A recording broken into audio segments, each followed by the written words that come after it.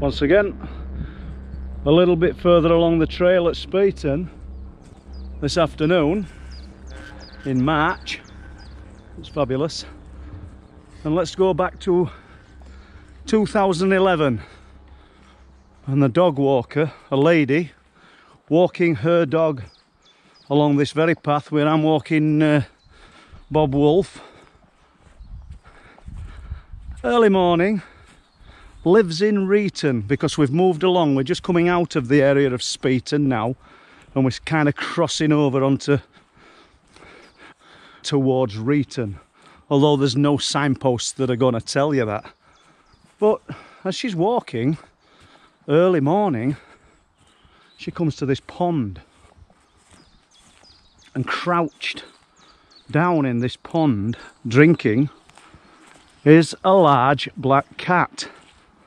Now, I find that fascinating. Once again, we've got the cat reports.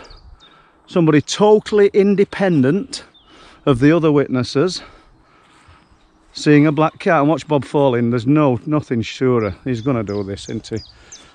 Bob, coming out. I hope this doesn't involve me getting wet, people. But if it had to happen, it had to happen. Come on, out. Come on. And if you look there, there's a couple of mallards. They're probably, oh, there's 2 males and 1 female. They're probably laughing their heads off in duck. So there you go, black cat sighting back in 2011 around this pond, and that's the only reason I've walked down here, just to share that bit of information.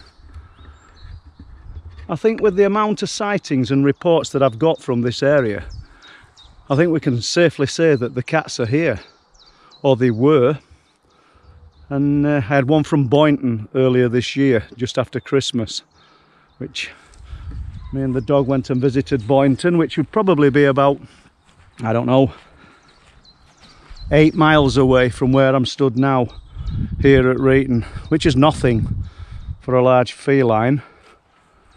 So we'll leave it at that. It's fabulous. What an incredible day. Everything's just starting to come to life. Blossom on trees, pussy willow over there, hawthorn, all starting to bud, because hopefully winter's behind us. We'll carry on, we'll move a little bit further.